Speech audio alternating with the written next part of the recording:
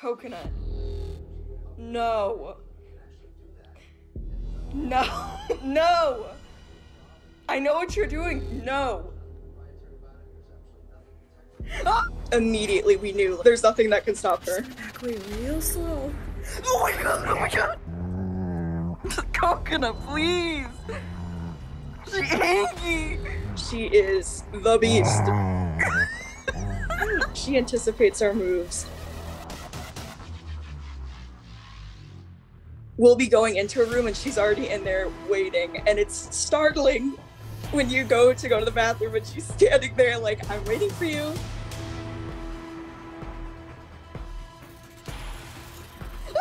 Please spare me. I beg for mercy. Please. It never works. Are you gonna be good Cokie? Or are you gonna be a bad Cokie?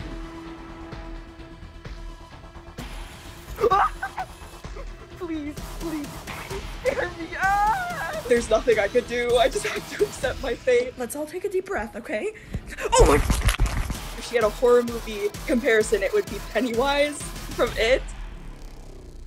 Don't do it. It's something about her eyes. What's this? She has human eyes.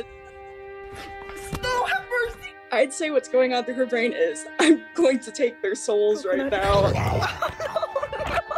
I definitely sometimes feel like I'm in a horror movie, especially late at night when she's coming around the corners and staring at me.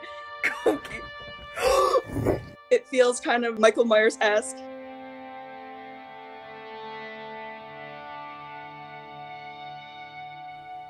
One day we decide, okay, we're gonna stalk you back and see how you like it. She loves it. She thinks it's a game. Just one pet. Just one. Let me pet you! Let me pet you! Let me pet you, please! Coconut! I think she thinks it's funny that we even think to challenge her and her power. We face off, Cokie. We face off now.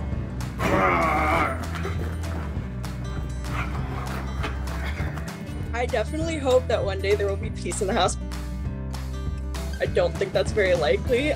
I think she will always be a beast, but she's our beast, so we love her. We love her antics. We love her hunger for souls. Please, just spare me this once, please. Coconut, please, please. Even if she never stops with the beastliness, we will always have a spot in our hearts for her. Stop! Republic! Cokie!